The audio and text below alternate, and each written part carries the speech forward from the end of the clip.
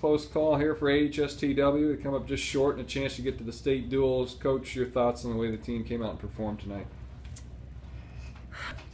We performed pretty well. Against Odebo, I thought we performed better than expected. I can't remember the final score, but it was a little bit further away than we expected it to be, so that was nice. And against Westwood, we were in the duel. It came down to that last match, and it just came down to we gave up too many pins. I think it was a 7-7 match split. Tyler McGregor, he fought his tail off that last match, and I don't know if it was really fair. If people put pressure on him to be the last guy out there, but he fought his tail off and just came out short. And it was unfortunate that we dropped the duel, but the guys performed pretty well. Kind of a chess match there at the beginning of that match in the duel with Westwood. Kind of explain the back and forth. Well, at their best kid's a 152-pounder. He was bumping up to 160. Dustin Engel is kind of battling a little bit of sickness. So we felt that by bumping him and Timmy up, that we'd have a greater chance for bonus points. And I think Timmy got a pin and Dustin ended up with Timmy got a forfeit, because they bumped away from him. So actually the points that we were hoping to get there came out ahead of what we originally planned on. If I could do it back, I probably would have sent Eric out at 95, let Caden wrestle their JV 220 rather than their varsity 82, but that's kind of a mistake that was on my part. You had some guys win some real key matchups to keep you in the duel there towards the end. Take us through some of those key battles. Carter Fippen at 113 wrestled fantastic. He came out like a ball of fire and got 2 early pins in both duels, wrestled fantastic. Then at 26, Joel Becerra came and got us a tech fall to where it set up if we won the final 3 matches by decision, it would be a tie, and then we would win on criteria.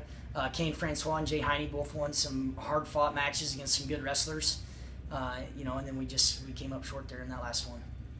You got a handful of seniors that obviously you won't be able to have next year, but what does this mean? As you try and build step by step, you go from making the regional duels to making the finals. What does this do for your program going forward?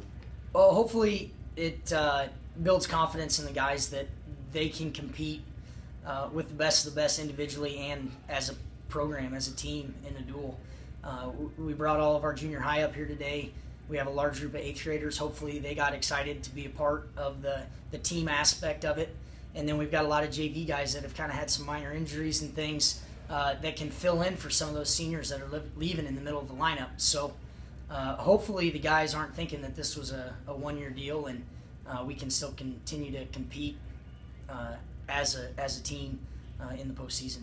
It was quite the excitement there in the final match. It went back and forth. It was a pretty good battle. Just describe the emotions and the way it played out of being so close, and then Westwood eventually claims it. Yeah, it was. It was disappointing, but Tyler McGregor's got more heart than anybody on our team. He's a class act. He's one of the best people on our team. He's just a good young man, and he's going to do great things after high school. And it was unfortunate for him because I know that he cares a lot about the team and the program, and I know he's pretty down in the dumps right now. So that's a little disappointing, but he should hold his head high. He competed pretty hard tonight. Overall, a great dual season, though. Just any finishing touches, thoughts you want to put on with the season as a team? Well, hopefully the guys are proud of what they accomplished, and hopefully future groups are wanting to build on this and make it more of a common thing for us to compete for sectional championships and regional duels and state dual berths. Because I feel like we have the numbers and we have the heart to do it, and we just need to keep working and getting better. All right. Thanks, Coach. Appreciate your time here. Thank you, Bennett.